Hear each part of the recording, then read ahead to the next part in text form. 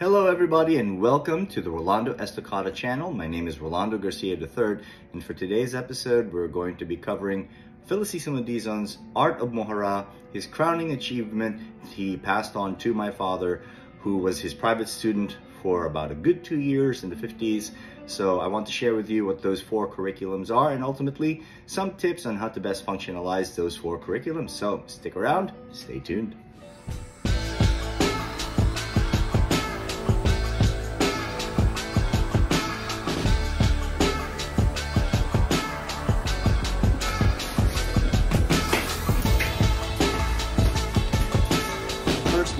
Want to cover the 3 curriculums that my father shared with me, which he learned from Felicissimo Dizon. The first one is 12 pares, the second one is doblete, and the third one, which we will be covering today, is Mohara.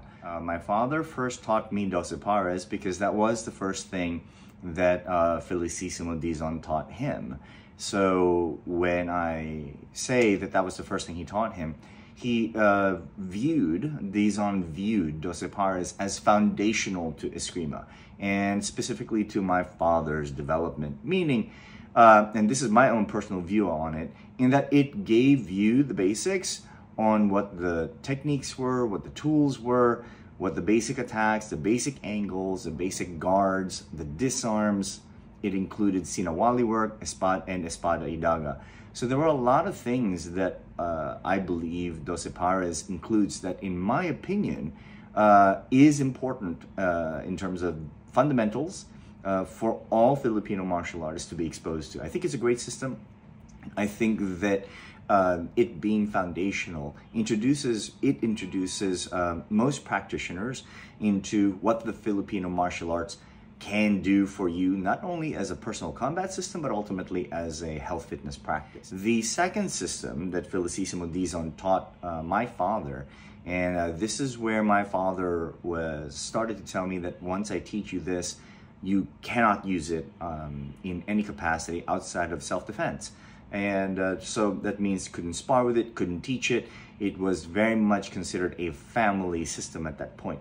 The doblete system took the 12 pares system, in my opinion, and made it more centerline oriented and much more aggressive. And then ultimately, a lot of the techniques, a lot of the circular movements, they were ultimately reduced so that it allowed for greater centerline occupation, and it allowed for a far more aggressive implementation of what Dizon's ideal was, which is to get a conflict resolved in somewhere between about 2 to 3 strikes. I will say that in my own personal observations, the 12 pares system as well as the doblete system still falls under what I call classical fencing, and classical fencing meaning that it is lead tool forward and lead foot forward without any other tactic being implemented. And we're going to find that to be very different and not the case in Mohara.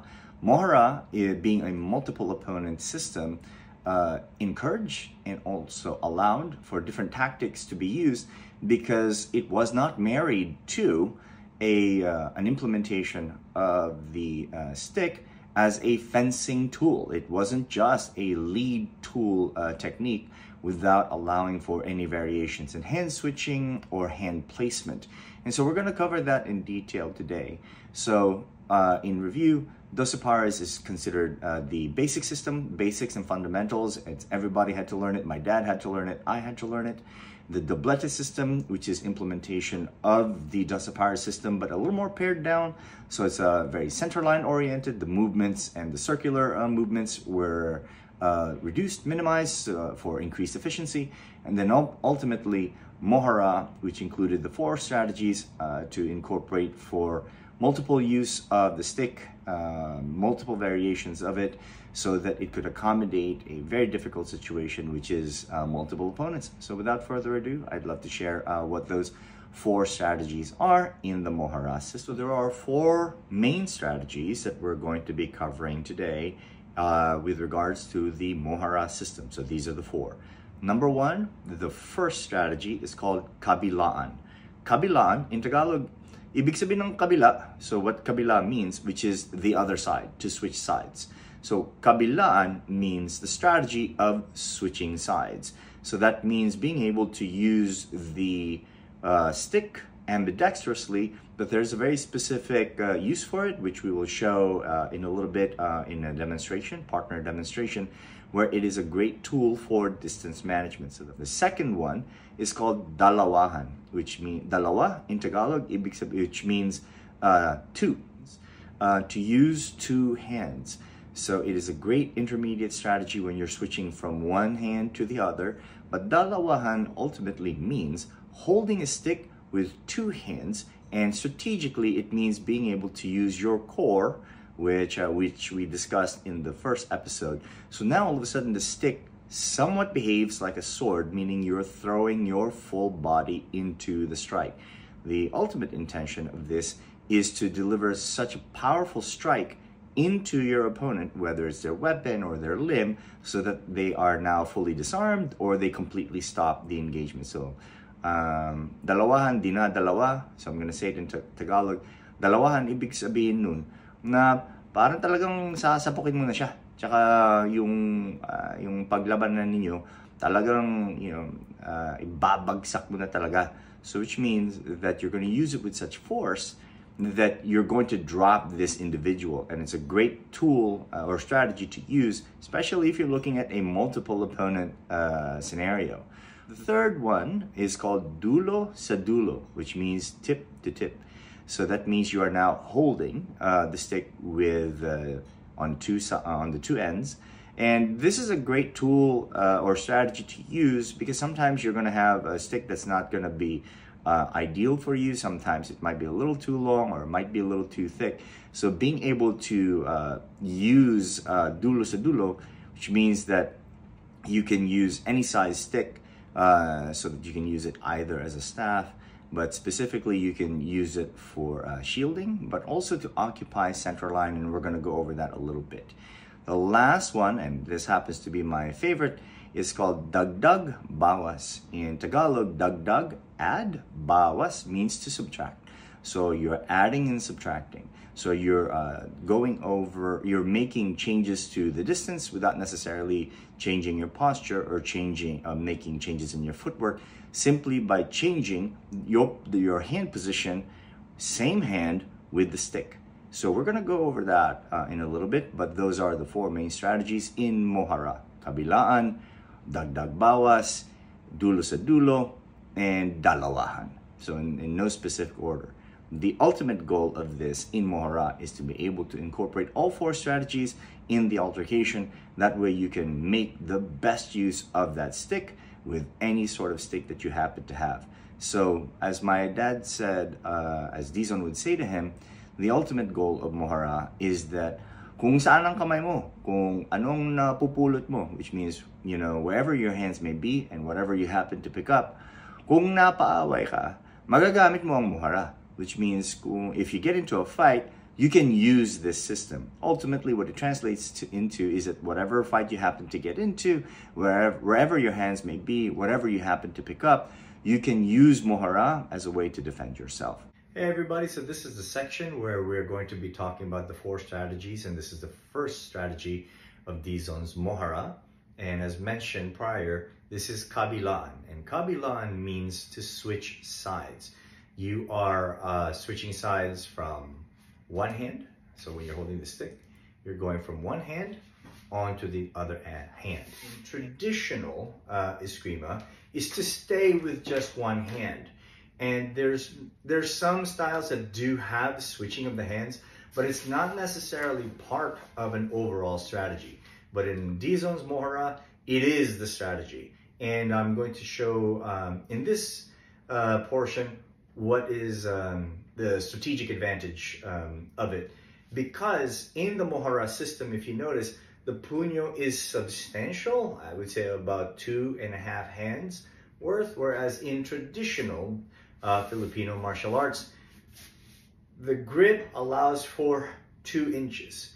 Now, the reason why in Mohara, why we encourage the 2.5 hands is that you switch so that this is where the other hand grabs.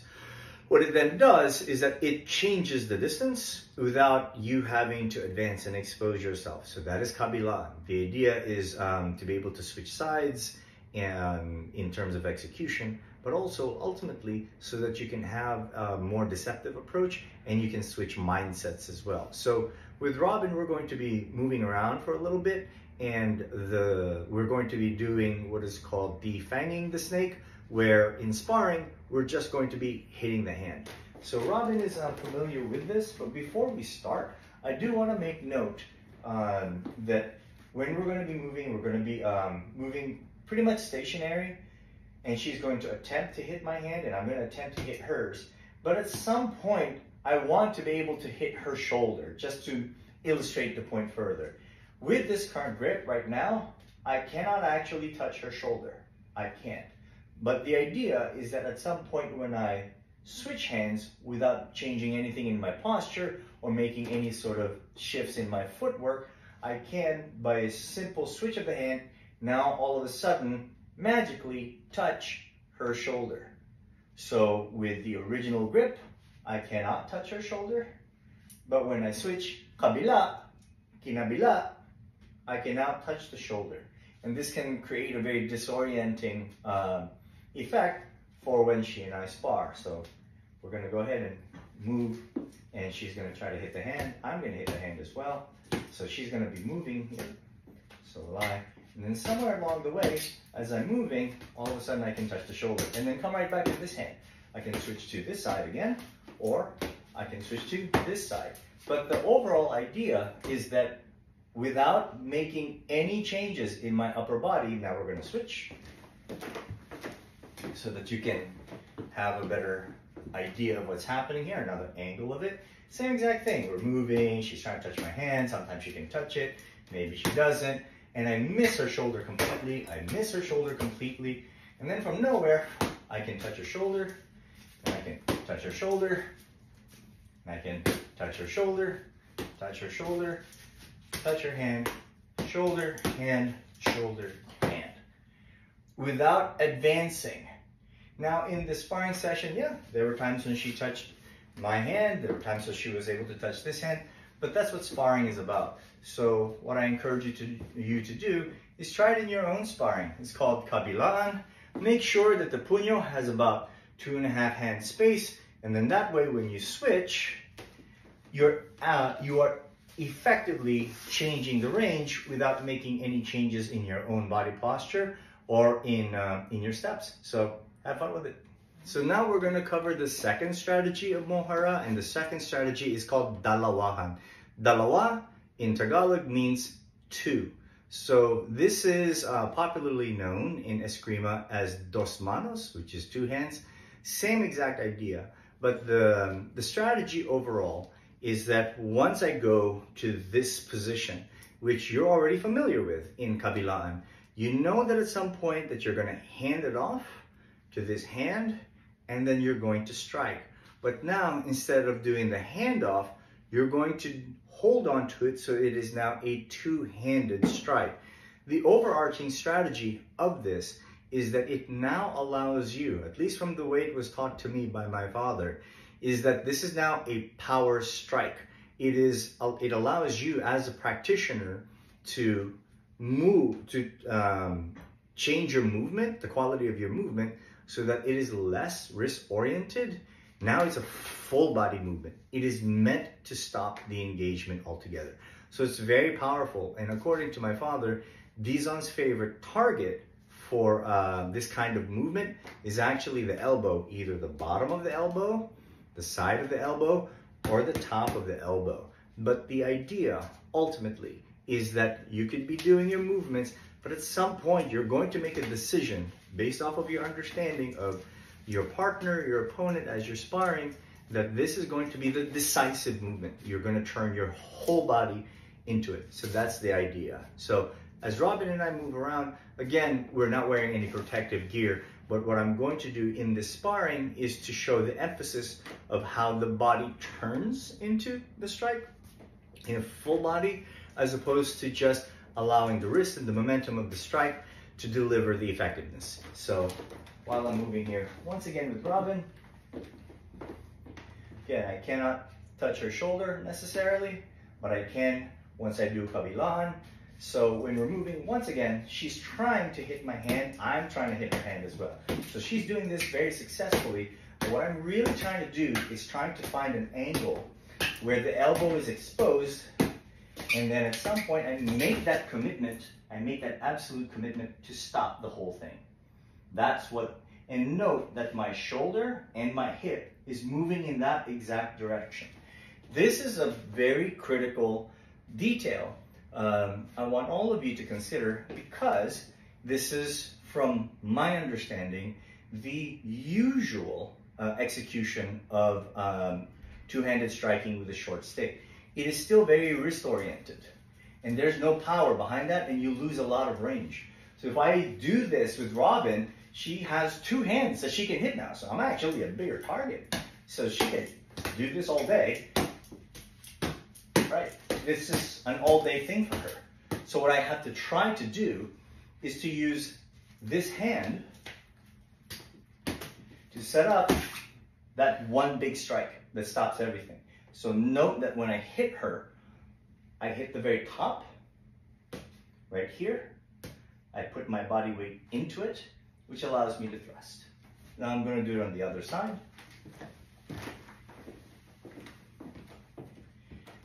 So when we're doing dalawahan, be very mindful that when I do this overall strike over here, start thinking of engaging your core. Start thinking of firing, whether along the transverse plane or along the sagittal plane, where you're putting your weight into it. So effectively, you've shifted the fulcrum of your strikes from your arm to your core. Arm versus core, okay? So once again, we're gonna move, right? And then, at any given moment, I stop the movement right here. Note the change in posture, because now I've committed to it, right? Same exact thing. That's the elbow. That stops everything right here. From this movement, I can turn it into a thrust, or since my core is activated, I can apply pressure. So now I can destroy her structure without necessarily hurting her. So my advice to you when you're sparring is that at any given moment, when you feel like it, just grab and think of trying to push somebody with the strike. So you're here, you're pushing somebody with the strike, or you are pushing somebody with the strike. Think of coming from your core rather than just coming from your hands. We're going to move on to the third strategy right now, which is dulo sa dulo. If anything, make note of the progression here. That kabilaan is actually the first strategy because it's the easiest one to implement.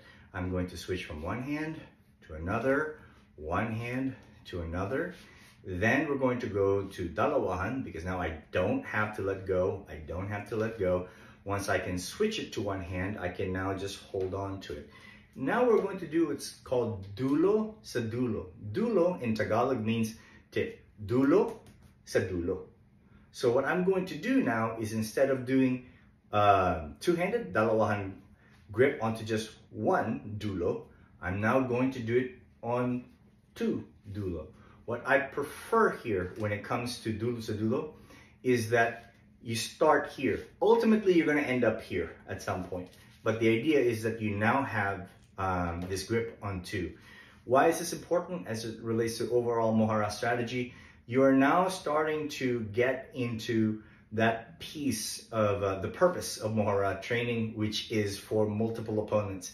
And whenever you're dealing with multiple opponents in Tagalog, you will ultimately get into what's called agawan. Agawan, agaw means to take. So agawan means you are now taking. So no matter how good you are with the sticks, when it's one-on-one, if you get jumped by a second person or a third person, at some point, they're going to go for the weapon, they're going to grab the weapon. And if you're trained only in single stick fighting, where there's only one kind of grip, you will not be able to fight this position. So this kind of training is in preparation for agawan, the ability to retain your weapon in a multiple opponent situation. But in this situation, for sparring and for illustrative purposes, we're going to demonstrate the dulo sa dulo strategy in a one-on-one situation. So if I'm here with Robin, the purpose of dulo sa dulo ultimately is to create some sort of guard. And from that guard, once, let's say, she hits, so let's say she's going for my head, angle 1 and then angle 2, yep, and then angle 2. So she goes for angle 1, I have this block over here, angle 2, I have this block over here. So some of you who are a little more intermediate and advanced can already see some of the disarming capabilities here. So if she goes from angle number 1, I can here, and then can come in this side. We can already see what this looks like, right? We can do the exact same thing. But what we're trying to do here, ultimately, isn't necessarily to disarm. That's not what we're looking for here. What we're looking for is the dulo sa dulo now gives you the opportunity to occupy center line, because the dulo, the tip, is what's going to guide you to now occupy center line. This is going to be a very unique strategy in multiple opponent scenarios, because if she's opponent number 2 and you're opponent number 1 and I'm coming over this way, I need to occupy center line as she's looking to come in. So if I'm moving and she decides to come in, and from out of nowhere, I can do this, I've occupied center line. That's the purpose of dulo sa dulo, okay? So now if I'm over here, if I'm moving with her, in a one-on-one situation, I'm sparring, once again, we're going for the hand, she's touching my hand, right? We're moving, moving, moving. At some point, I'm going to block with 2, right? Let's do that again. Here, good, here, good, good, good. Now I stop. I stop the entire altercation because I've occupied center line. That's the idea. Same thing. So if you're sparring and you're moving, move. Yes, good. She's doing really great, hitting my hand. I'm getting killed over here. And at some point I block, and then I come in and point at center. That's the idea. Something that I want everybody to consider here is that this is proven effective in a lot of sparring scenarios. I think in some sparring formats, it's technically illegal because it's very powerful when your entire bodies, so just like your dalawahan, where your core activates, your core can activate here too. And this becomes problematic if, with Robin, all of a sudden I decide, right, so angle 1, I come in here, right, again, here, and then it's dalawahan, and I come in this way, liver shot, and I turn my body into that. This is not going to be a very pleasant experience for her. And in a lot of sparring, that's when that kind of technique has been implemented, it actually resulted in some knockout blows. The liver was another favorite target of Dizon, although not necessarily using the dulo sa dulo, but it is one of the techniques that we teach using this dulo sa dulo strategy. So if you are looking to implement it in sparring, be mindful of a couple of things. Similar to dalawahan, you are using your core, you are using your core, you are using your core, but also please be very safe with this, because it is a very painful strike to be on the receiving end of. But do use it in sparring, look to functionalize it, and have fun with it. This is the last strategy in the Mohara system, and this is what we call, in Tagalog, dagdag bawas. Dagdag bawas. This in Tagalog means dagdag, to add, bawas is to subtract. So you're adding and you're subtracting. You experience some of this strategy in the first strategy, which is kabilaan, meaning by switching hands, you've essentially added, but then by bringing it back, you've also subtracted to the distance. So when you're sparring with somebody, especially if you're on the receiving end, it's a very disorienting feeling. When my father said he would spar with Dizon, he said it took him a while to figure out what was happening, but he thought at first that it was like magic, because he thought he was safe in one distance and then he was not. But it was because of kabilaan, but also because of this very high level technique called dagdag bawas, which means the ability to add or subtract all using the same hand. I do want to make a few comments on this, in that number one, when my father first taught this to me, he said, you have to be pretty advanced here because you're breaking one of the important cardinal rules of weapons training, which is weapons retention. But to me, this is the great ingenuity and innovation of Dizon, in that he understood that the most important rule in combat weaponry is controlling the distance. So he ended up risking weapons retention because he had what I believe is probably superior attributes. So he knew that he would never lose the weapon because he had the confidence that he could retain it, and he could manage the distance by using just one hand. So if I'm over here with Robin, think of the same idea with the Kabilaan strategy. I'm over here and I cannot touch her shoulder. I cannot touch.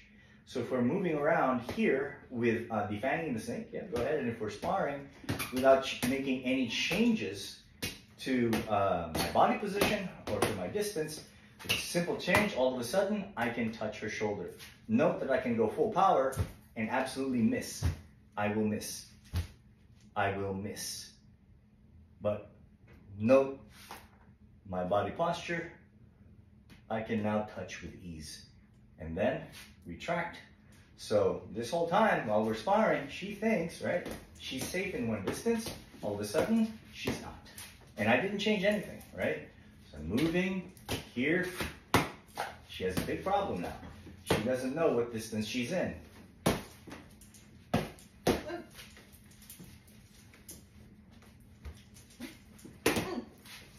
We're going to switch to the other side. Same exact thing. Moving, moving, I miss, moving, moving, not so much. Same idea.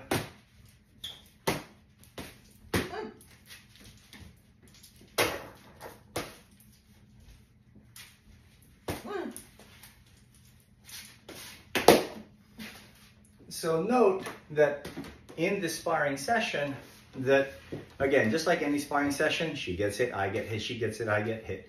But the disadvantage that she was under is that, as my dad likes to say, that you're essentially fighting using a single stick, but you're fighting with two weapons, one that's a little longer, one that's a little shorter. There are many, many various applications to this technique that I've found very effective, not only in overall sparring, but also as an exercise in terms of improved dexterity and also creating sensitivity in the hand so that you know exactly where the weapon is at all times based on how you, based on your overall sensitivity to it. So frankly, it is my favorite strategy of the four, but the overall idea in all of this is that as a true practitioner of Mohara, is that in sparring, you want to be able to implement all four fluidly, and hopefully this never happens to you, but the overarching goal is that you can utilize it effectively in a multiple opponent scenario.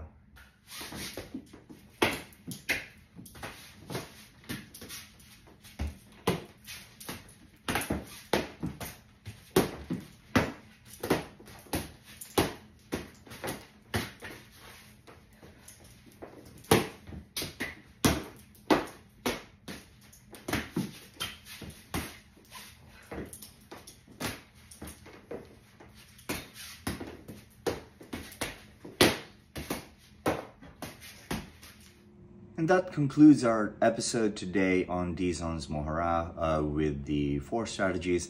I do hope everybody enjoyed it. If you have any comments, questions, anything you'd like to add, please provide the feedback in the comments below.